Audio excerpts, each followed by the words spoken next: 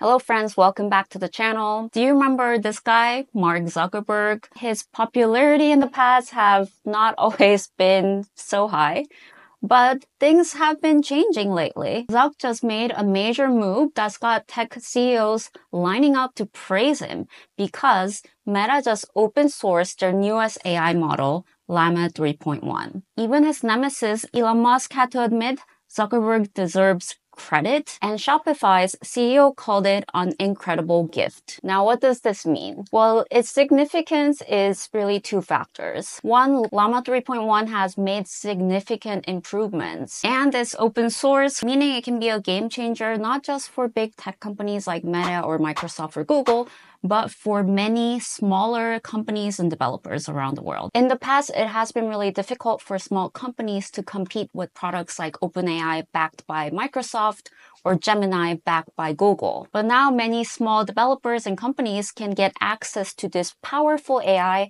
without the crazy cost or time investment. And this can unlock a whole new wave of innovation. Zuck even poked some fun at the company that's named OpenAI developing closed model, calling it a bit ironic. Apparently, it beats OpenAI in many metrics. Now, this is the benchmark published by Meta, model evaluations benchmark, as measured on over 150 benchmark datasets that span a wide range of languages and extensive human evaluations. According to this chart, Llama 3.1 outperformed GPT-4 in 7 areas, whereas GPT-1 in only 3 areas. And even though it's not live yet, Meta is also working on multimodal features, which would be really interesting to compare to OpenAI's products. So I got curious and tested Llama myself. I jumped in and played around with Llama on my WhatsApp. And by the way, if you're new to the channel, I was the 19th engineer at WhatsApp, so this is a product that I feel really passionate about testing out. If you're not familiar with Llama, they have the Imagine feature. You can just type in a prompt and it will instantly generate images for you. So for example, I tried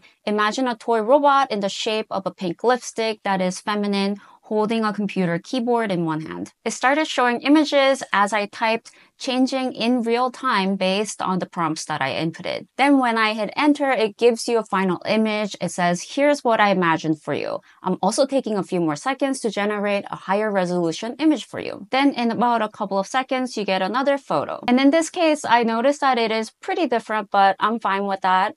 They both look pretty good. Now here's when things got a little interesting. When I used the prompt, imagine a tech company CEO. The instant images popped up for a woman in a suit. It gave me a few different variations, which is pretty cool. But then when I hit enter, it says, let me give you a final high resolution file. And surprise, it turns into a white man. So I tried again with the same prompt. And guess what? This time it's a black woman initially that turns into the same white man again. So Llama, you're telling me this white man in a suit is a higher resolution version of a black woman in a suit?